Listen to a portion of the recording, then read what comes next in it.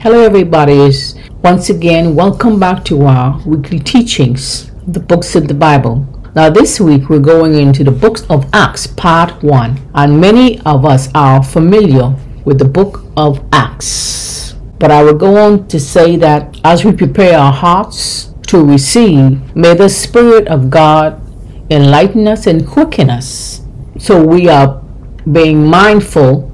The word is say that God is able to do all things, everything. And the word of God is to bring healing and deliverance in our lives, so we too will be able to stand and help to encourage those that are in need. Be blessed and receptive as we open up in the book of Acts teachings, part 1. The Acts of the Apostles, or the book of Acts, is the fifth book of the New Testament. It tells of the founding of the Christian church and the spread of its message to the Roman Empire. Both the Gospel of Luke and the book of Acts are addressed to a man named Theophilus and have been accepted as written by the same author. While the author is not named in either volume, according to church tradition, the author was the Luke, named as a companion of the Apostle Paul in 3 of the letters attributed to Paul himself. The title Acts of the Apostles was first used by Irenaeus in the late 2nd century. As we have seen, the first part, the Gospel of Luke, tells how God fulfilled his plan for the world's salvation through the life, death, and resurrection of Jesus Christ of Nazareth, the promised Messiah. The book of Acts continues the story of Christianity in the 1st century, beginning with the ascension of Jesus to heaven. The early chapters set in Jerusalem describe the day of Pentecost, which is the coming of the Holy Spirit, and the growth of the church in Jerusalem. Initially, the Jews are receptive to the Christian message, but later they turn against the followers of Jesus. Rejected by the Jews, the message is taken to the Gentiles under the guidance of Paul the Apostle. The later chapters tell of Paul's conversion, his mission in Asia Minor and the Aegean, and finally his imprisonment in Rome, where, as the book ends, he awaits trial. The earliest possible date for Luke Acts is around 62 AD, the time of Paul's imprisonment in Rome. Many scholars date the work to between 80 and 90 AD, although the book does not mention the deaths of Peter and Paul, nor the destruction of the temple, ending where Paul is still awaiting trial in Rome. The books of Luke and Acts give a full account of the beginnings of Christianity, the former treatise being the book of Luke on the life of Christ, and the latter being the account in the book of Acts about the outpouring of the Spirit at Jerusalem at Pentecost and the subsequent development of the early church. Acts selectively covers the first 30 years of the church's history. Luke traces the spread of the gospel from Jerusalem to Rome. Luke continues to be shown to be accurate in his depiction of countries, cities, people, and officials. Acts forms an important bridge between the Gospels and the Pauline epistles. Luke shows in Acts that the gospel moved from the confines of Judaism into the Gentile world in spite of opposition and persecution. He also reveals the role of the Holy Spirit in the church's life and mission. Acts describes what Jesus continued to do and teach after his ascension by the power of the Holy Spirit, working in and through the disciples in the early church. Chapter 1 verse 8 says, "But you will receive power when the Holy Spirit comes on you, and you will be my witnesses in Jerusalem and in all Judea and Samaria and to the ends of the earth." This is a key verse providing a geographical and theological summary of the book. The structure of the book of Acts is basically 3 sections. Chapters 1 to 7 deal with Peter, 8 to 12 with the Apostle Philip, and 13 to 28 with Paul. And those break down to the foundation of the church between chapters 1 and 12, and the founder of the church is between 13 and 28, and the mission to the Jews in chapters 1 through 7, the mission to the Samaritans through 8 through 12, and to the Gentiles through 13 to 28. And it fulfills the mandate we were just looking at in Acts 1:8, first to Jerusalem, and then to Judea and Samaria, and then to the rest of the world. We see 9 features of the book of Acts. 1. The true nature of the mission of the church and the source of its power. Secondly, the role of the Holy Spirit. 3. The early church messages by Peter, Stephen, Paul, and James. 4th, we see regular and fervent prayer. 5thly, we see signs, wonders, and miracles. 6thly, we see persecution. Proclaiming the gospel with power brings opposition. And in the 7th, we see a Jew-Gentile sequence, first to the Jews and then to the Gentiles. 8th, we see the role of the women in the early church. And 9th, we see triumph. No barriers could thwart the advance of the gospel. And so when we start with chapter 1, as we mentioned, it's the bridge from the Gospel of Luke, and then it goes on to the prophecy of the baptism of the Holy Spirit. Chapter 1 verse 1 begins, "In my former book, Theophilus, I wrote about all that Jesus began to do and teach, until the day he was taken up to heaven, After giving instructions through the Holy Spirit to the apostles he had chosen, after his suffering he presented himself to them and gave many convincing proofs that he was alive. He appeared to them over a period of 40 days and spoke about the kingdom of God. On one occasion, while he was eating with them, he gave them this command: "Do not leave Jerusalem, but wait for the gift of my Father promised, which you have heard me speak about. For John baptized with water, but in a few days you will be baptized with the Holy Spirit." Then they gathered around him and asked him, "Lord, are you at this time going to restore the kingdom to Israel?" And Jesus said to them, "It is not for you to know the times or the dates the Father has set by his own authority, but you will receive power when the Holy Spirit comes on you, and you will be my witnesses in Jerusalem and in all Judea and Samaria and to the ends of the earth." After he said this, he was taken up before their eyes, and a cloud hid him from their sight. They were looking intently up into the sky as he was going, when suddenly 2 men dressed in white stood beside them. "Man of Galilee," They said, why do you stand here looking into the sky? This same Jesus who has been taken from you into heaven will come back in the same way you have seen him go into heaven. The apostles returned to Jerusalem, and after prayers selected Matthias to replace Judas. The criteria being that he was a man who has been with the disciples the whole time the Lord Jesus was living among us, beginning from John's baptism to the time when Jesus was taken up from us. For one of these must become a witness with us of his resurrection. In chapter 2, you see that when the day of Pentecost came, they were all together in one place. Suddenly a sound like the blowing of a violent wind came from heaven and filled the whole house where they were sitting. They saw what seemed to be tongues of fire that separated and came to rest on each of them. All of them were filled with the Holy Spirit and began to speak in other tongues as the Spirit enabled them. Then Peter stood up with the 11, raised his voice, and addressed the crowd. "Fellow Jews, and all of you who live in Jerusalem, let me explain this to you. Listen carefully to what I say. These people are not drunk, as you suppose. It's only 9 in the morning. No, this is what was spoken by the prophet Joel. In the last days, God says, I will pour out my Spirit on all people. Your sons and your daughters will prophesy. Your young men will see visions. Your old men will dream dreams. Even on my servant, both men and women, I will pour out my Spirit in those days, and they will prophesy. I will show wonders in the heavens above and signs on the earth below, blood and fire and billows of smoke. The sun will be turned to darkness and the moon to blood before the coming of the great and glorious day of the Lord. And everyone who calls on the name of the Lord will be saved. Fellow Israelites, listen to this. Jesus of Nazareth was a man accredited by God to you by miracles, wonders, and signs, which God did among you through him, as you yourself know. This man was handed over to you by God's deliberate plan, and for knowledge and you, with the help of wicked men, put him to death by nailing him to the cross. But God raised him from the dead, freeing him from the agony of death, because it was impossible for death to keep its hold on him. David said about him, I saw the Lord always before me, because he is at my right hand. I will not be shaken. Therefore, my heart is glad and my tongue rejoices. My body also will rest in hope, because you will not abandon me to the realm of the dead. You will not let your Holy One see decay. You have made known to me the path of life. You will fill me with joy in your presence. Fellow Israelites, I can tell you confidently that the patriot David died and was buried, and his tomb is here to this day. But he was a prophet and knew that God had promised him an oath that he would place one of his descendants on his throne, saying what was to come. He spoke of the resurrection of the Messiah, that he was not abandoned to the realm of the dead, nor did his body see decay. God has raised this Jesus to life, and we are all witnesses of it. Exalted to the right hand of God, he has received from the Father the promised Holy Spirit, and has poured out what you now see and hear. For David did not ascend to heaven, and yet he said, The Lord said to my Lord, Sit at my right hand until I make your enemies a footstool for your feet. Therefore, let all Israel be assured of this: God has made this Jesus, whom you crucified, both Lord and Messiah. When the people heard this, they were cut to the heart and said to Peter and the other apostles, Brothers, what shall we do?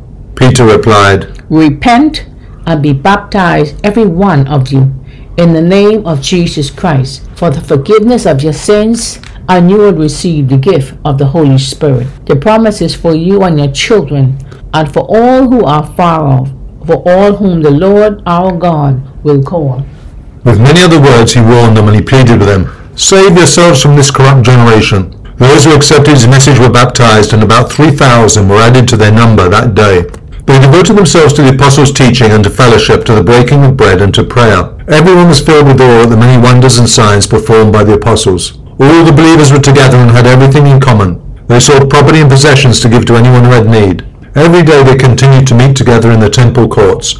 They broke bread in their homes and ate together with glad and sincere hearts, praising God and enjoying the favor of all the people. And the Lord added to their number daily those who were being saved. One day, Peter and John were going up to the temple at the time of prayer, at 3 in the afternoon.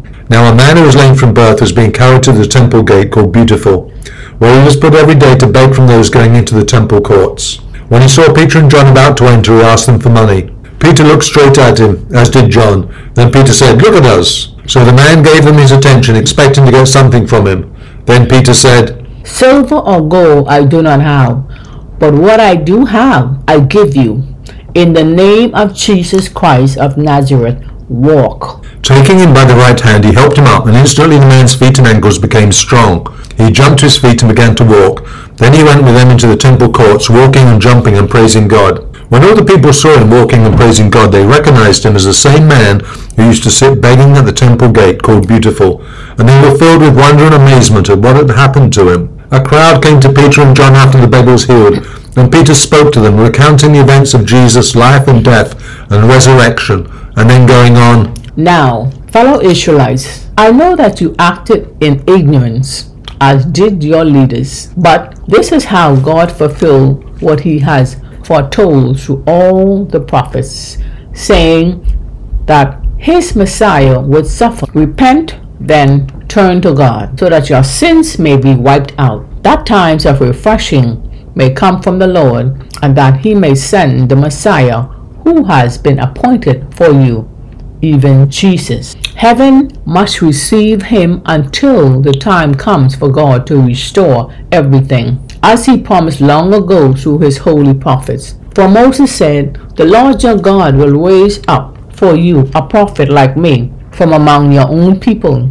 You must listen to everything he tells you. Anyone who does not listen to him will be completely cut off from their people. Indeed, beginning with Samuel, all the prophets who have spoken have foretold these days, and you are heirs of the prophets and of the covenant God made with your fathers. He said to Abraham, Through your offspring all peoples on earth will be blessed. When God raised up his servant, he sent him first to you to bless you by turning each one of you from your wicked ways. Peter and John were arrested for preaching about Jesus and his resurrection and put in jail till the next day, but about 2,000 were added to their number. The high priest then has Peter and John brought before the leaders and asked, By what power or what name did you do this? Then Peter, filled with the Holy Spirit, said to them, Rulers and elders of the people, if we are being called to account today for an act of kindness shown to a man who was lame and are being asked how he was healed, then know this,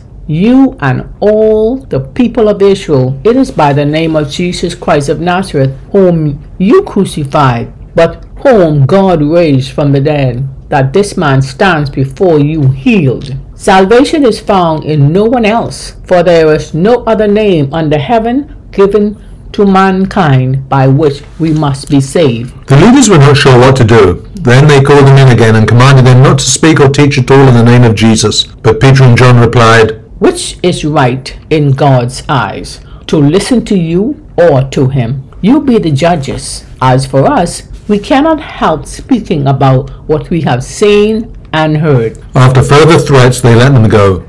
They could not decide how to punish them, because all the people were praising God for what had happened. But the man who was miraculously healed was over 40 years old. On their release, Peter and John went back to their own people and prayed. Now, Lord, consider their threats and enable your servants to speak your word with great boldness. Stretch out your hand to heal and perform signs and wonders through the name of your holy servant, Jesus. After they prayed, the place where they were meeting was shaken, and they were all filled with the Holy Spirit and spoke the word of God boldly. All the believers were one in heart and mind. No one claimed that any of their possessions was their own, but they shared everything they had. With great power, the apostles continued to testify to the resurrection of the Lord Jesus.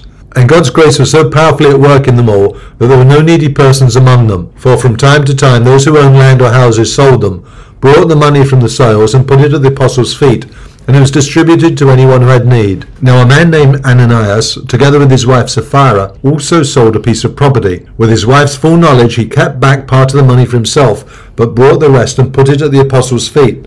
Then Peter said, Ananias, what is it that Satan has so filled your heart that you have lied to the Holy Spirit and have kept for yourself some of the money you received for the land?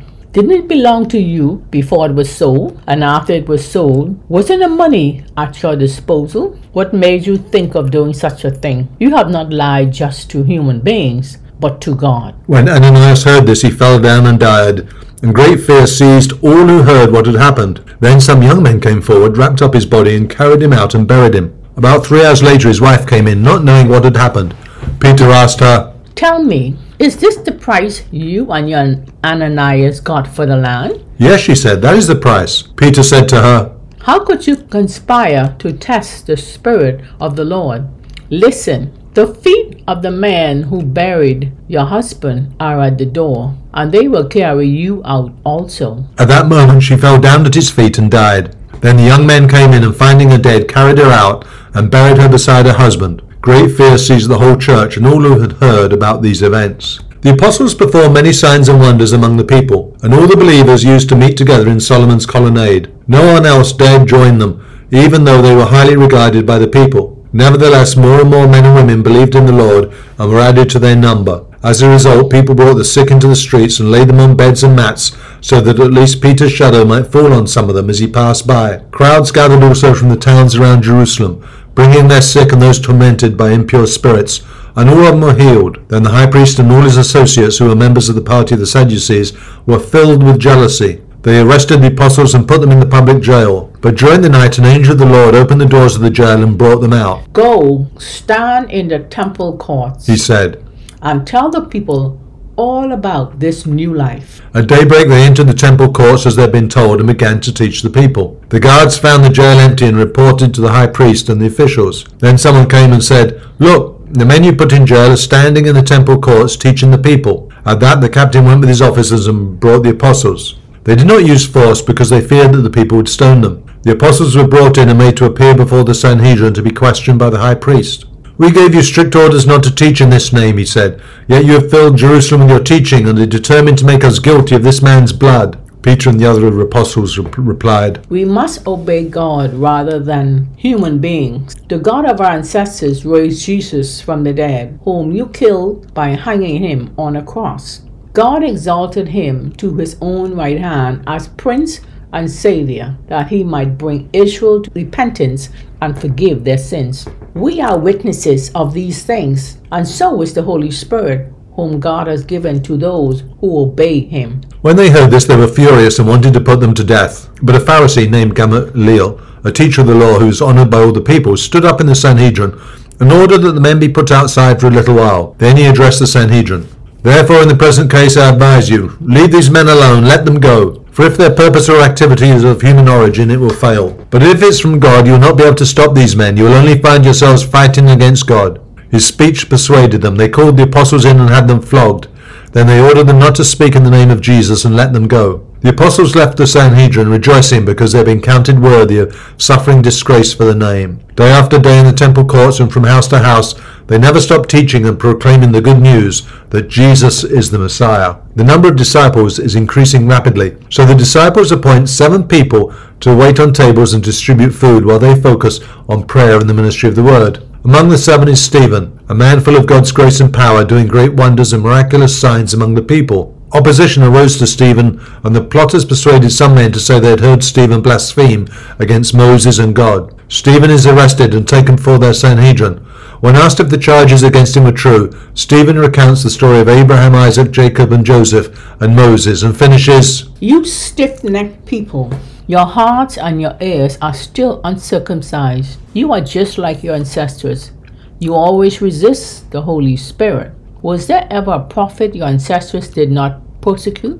They even killed those who predicted the coming of the righteous one. And now you have been betrayed and murdered him. You who have received the law that was given to angels but have not obeyed it." When the members of the Sanhedrin heard this, they were furious and gnashed their teeth at him. But Stephen, full of the Holy Spirit, looked up to heaven and saw the glory of God, and Jesus standing at the right hand of God. "Look," he said, "I see heaven open, and the Son of Man standing at the right hand of God." At this they covered their ears, and yelling at the top of their voices, they all rushed at him, dragged him out of the city, and began to stone him. Meanwhile the witnesses laid their coats at the feet of a young man named Saul. While they were stoning him, Stephen prayed, "Lord Jesus, receive my spirit."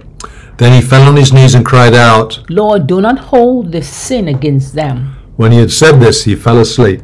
On that day a great persecution broke out against the church in Jerusalem, and all except the apostles were scattered throughout Judea and Samaria.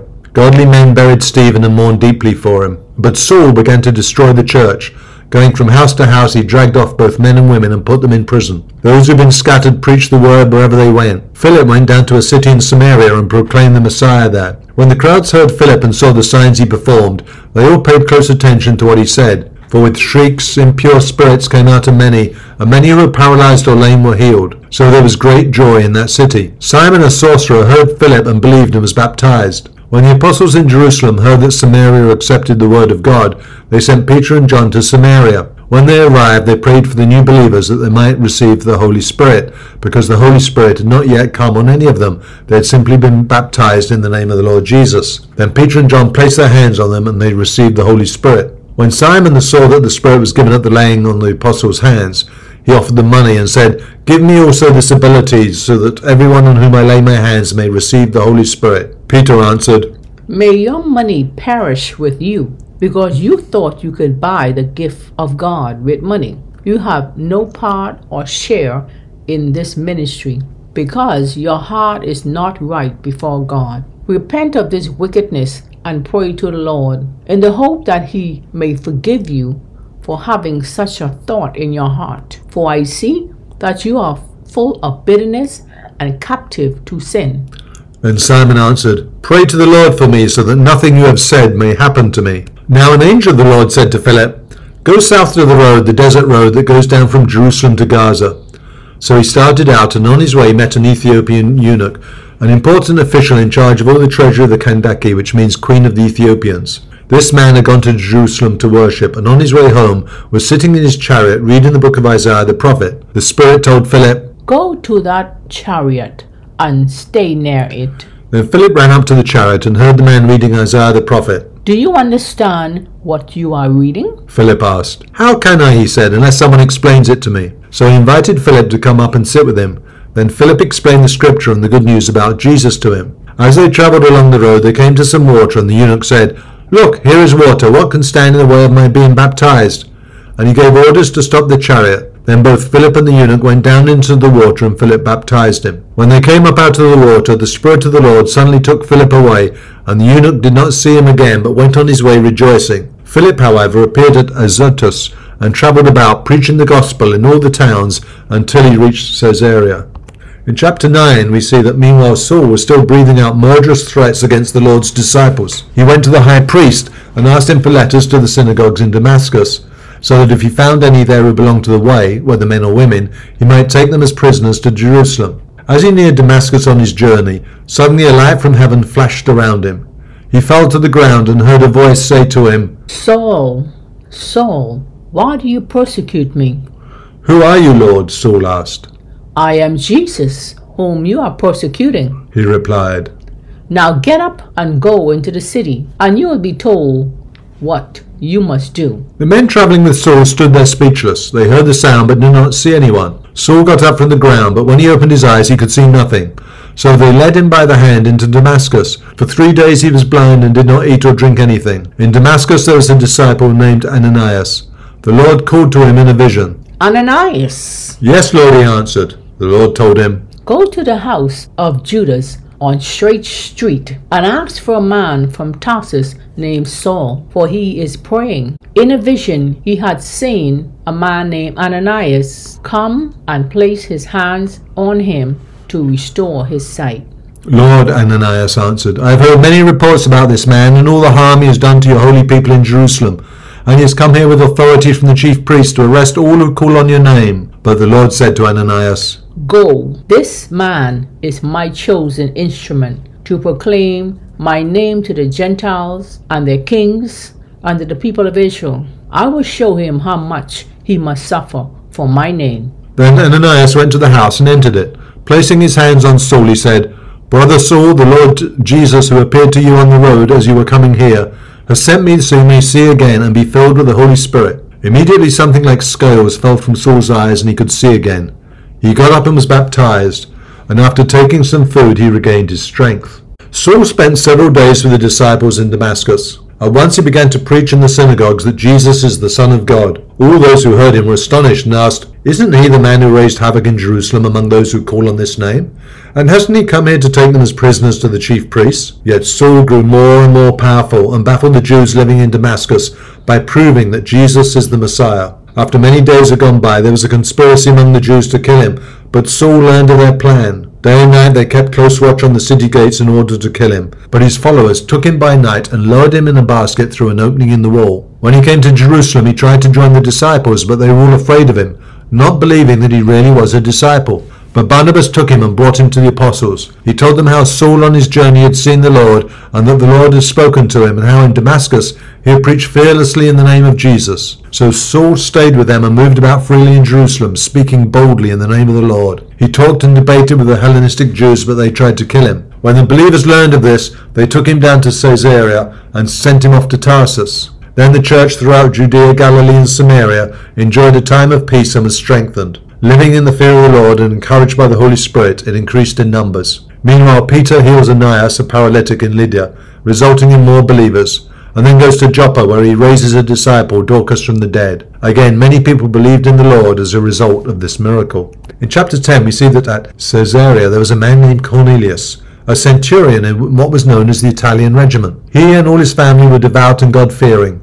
He gave generously to those in need and prayed to God regularly. One day at about 3 in the afternoon he had a vision. He distinctly saw an angel of God who came to him and said, Cornelius! Cornelius stared at him in fear. What is it, Lord? He asked. The angel answered, Your prayers and gifts to the poor have come up as a memorial offering before God. Now send men to Joppa to bring back a man named Simon, who is called Peter. He is staying with Simon the tanner, whose house is by the sea. About noon the following day, as they were on their journey and approaching the city, Peter went up onto the roof to pray. He became hungry and wanted something to eat, and while the meat was being prepared, he fell into a trance. He saw heaven opened and something like a large sheet being let down to earth by its 4 corners. It contained all kinds of 4-footed animals as well as reptiles and birds. Then a voice told him, Get up, Peter, kill and eat. Surely not, Lord, Peter replied. I have never eaten anything impure or unclean. The voice spoke to him a second time. Do not call anything impure that God has made clean. This happened 3 times, and immediately the sheep was taken back to heaven. While Peter was wondering about the meaning of the vision, the men sent by Cornelius found out where Simon's house was and stopped by the gate. They called out asking if Simon, who was known as Peter, was staying there. While Peter was still thinking about the vision, the Spirit said to him, Simon, 3 men are looking for you, so get up and go downstairs. Do not hesitate to go with them, for I have sent them. Peter went down and said to the men, I'm the one you're looking for. Why have you come? The men replied, We've come from Cornelius the centurion. He is a righteous and God-fearing man who is respected by all the Jewish people. A holy angel told him to ask you to come to his house so that he could hear what you have to say. Then Peter invited the men into the house to be his guests. The next day Peter started out with them, and some of the believers from Joppa went along. The following day he arrived in Caesarea. Cornelius was expecting them and had called together his relatives and close friends. As Peter entered the house, Cornelius met him and fell at his feet in reverence. But Peter made him get up. Stand up, he said. I am only a man myself. While talking with him, Peter went inside and found a large gathering of people. He said to them, You are well aware that it is against our law for a Jew to associate with or visit a Gentile. But God has shown me that I should not call anyone impure or unclean. Then Peter began to speak. I now realize how true it is that God does not show favoritism, but accepts from every nation the one who fears him and does what is right. You know the message God sent to the people of Israel, announcing the good news of peace through Jesus Christ, who was Lord of all. You know what has happened throughout the province of Judea, beginning in Galilee after the baptism that John preached, how God anointed Jesus of Nazareth with the Holy Spirit and power, and how he went around doing good and healing all who were under the power of the devil, because God was with him. We are witnesses of everything he did in the country of the Jews and in Jerusalem. They killed him by hanging him on a cross, but God raised him from the dead on the third day and caused him to be seen. He was not seen by all the people, but by witnesses whom God has already chosen, by us who ate and drank with him after he rose from the dead. He commanded us to preach to the people and to testify that he is the one whom God appointed as judge of the living and the dead. All the prophets testify about him, that everyone who believes in him receives forgiveness of sins through his name. While Peter was still speaking these words, the Holy Spirit came on all who heard the message. The circumcised believers who had come with Peter were astonished that the gift of the Holy Spirit had been poured out even on Gentiles, for they heard them speaking in tongues and praising God. Then Peter said, Surely no one can stand in the way of their being baptized with water. They have received the Holy Spirit just as we have. So he ordered that they be baptized in the name of Jesus Christ. Then they asked Peter to stay with them for a few days. But Peter's called to explain his actions to the circumcised believers at Jerusalem. Peter recounts what happened with Cornelius. As I began to speak, the Holy Spirit came on them as he had come on us at the beginning. Then I remembered what the Lord had said. John baptized with water, but you will be baptized with the Holy Spirit. So if God gave them the same gift he gave us, who believed in the Lord Jesus Christ, who was I to think that I could stand in God's way? When they heard this, they had no further objections and praised God, saying, So then even to Gentiles God has granted repentance that leads to life. The persecution led to the believers traveling abroad and telling the good news about Jesus. A great number in Antioch believed, and Barnabas brought Saul from Tarsus to Antioch. So for a whole year Barnabas and Saul met with the church and taught great numbers of people. The disciples were called Christians first at Antioch. During this time some prophets came down from Jerusalem to Antioch. One of them, named Agabus, stood up and through the Spirit predicted that a severe famine would spread over the entire Roman world. This happened during the reign of Claudius. The disciples, as each one was able, decided to provide help for the brothers and sisters living in Judea. This they did, sending their gifts to the elders by Barnabas and Saul. In chapter 12 we see that it was about this time that King Herod arrested some who belonged to the church, intending to persecute them. He had James, the brother of John, put to death with the sword. When he saw that this met with approval among the Jews, he proceeded to seize Peter also. This happened during the festival of unleavened bread. After arresting him, he put him in a prison, handing him over to be guarded by 4 squads of 4 soldiers each. Herod intended to bring him out for public trial after the Passover. So Peter was kept in prison, but the church was earnestly praying to God for him. An angel rescues Peter, and he goes to the house of Mary, the mother of John Mark, where many people had gathered and prayed. Peter knocked at the outer entrance, and a servant named Rhoda came to answer the door. When she recognized Peter's voice, she was so overjoyed, she ran back without opening it, and exclaimed, Peter is at the door. You're out of your mind, they told her.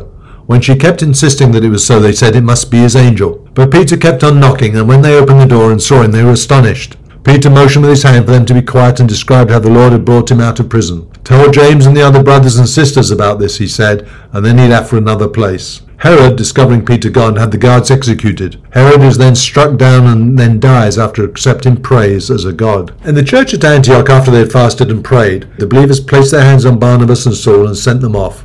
They stop at Cyprus, where Paul speaks against a sorcerer. The sorcerer is blinded. When the proconsul saw what had happened, he believed, for he was amazed at the teaching about the Lord. At Perga, John Mark leaves them to return to Jerusalem. Paul speaks to the synagogue leaders about the good news about Jesus.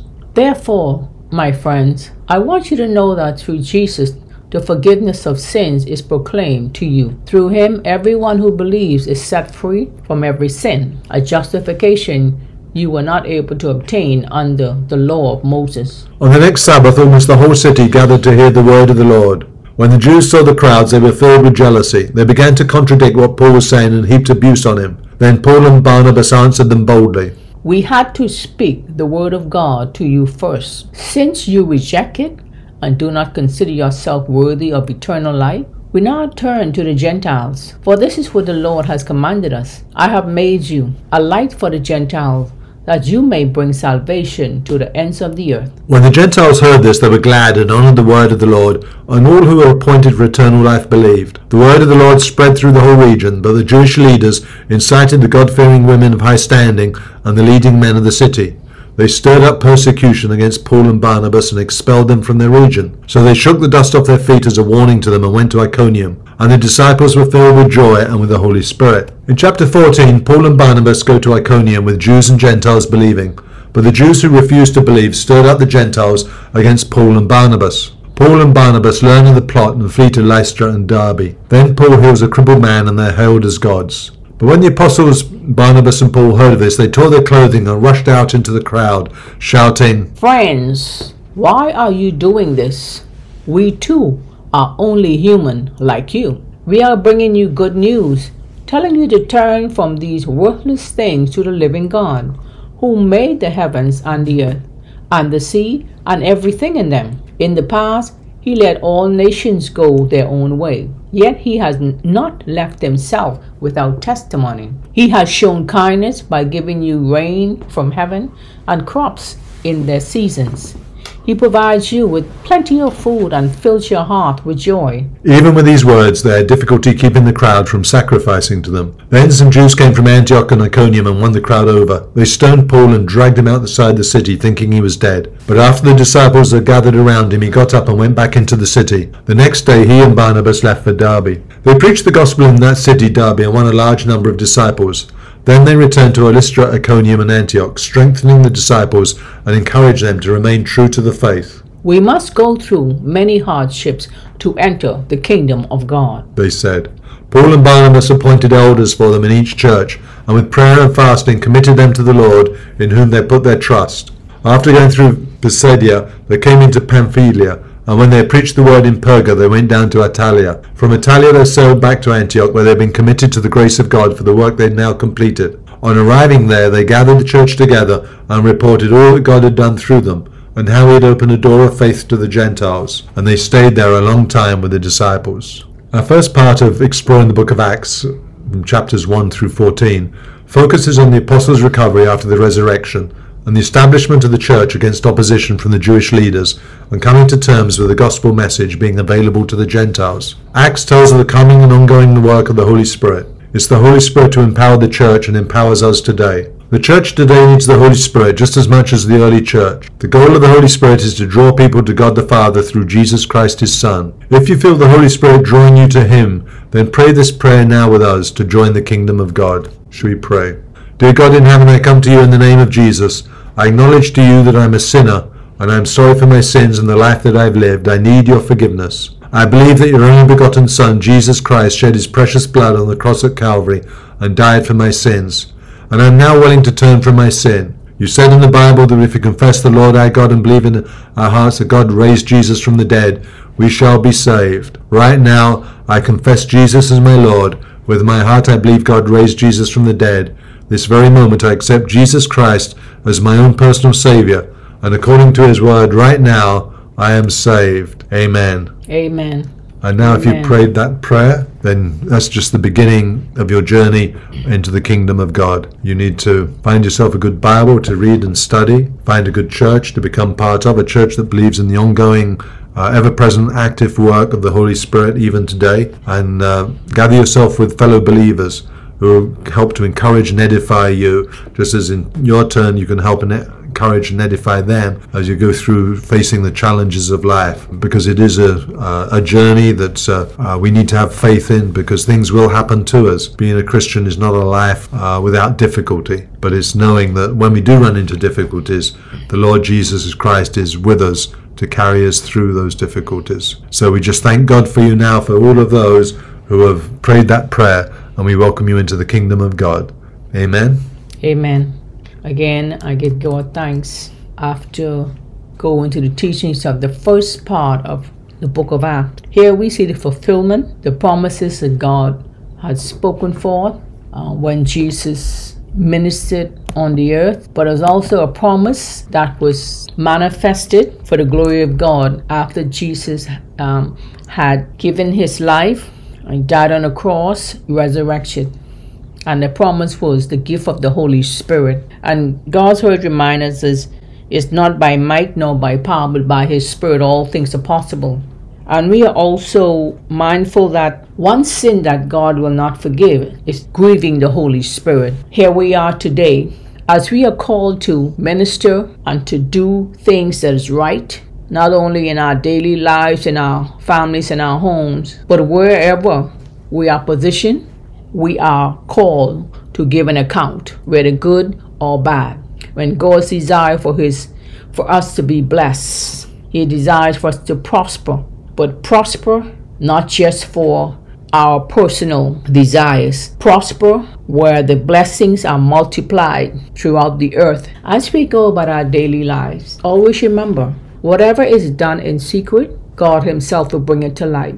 And always remember that whatever we do and say, let it be for the glory of God, and knowing that God is the one that has provided everything for us to be able to accomplish and to fulfill every assignment that he makes possible for us. I pray that as you went into the receptives of the teachings of the first part of Acts, that be mindful that God is an all-seeing God and he hears everything. And he wants us to know that his Spirit, the Holy Spirit himself, is the one who will always enable us to continue to endure and to persevere into the things that he purposed for us to accomplish. And we thank God for Jesus Christ, who is an example of us fulfilling God's will and not our will.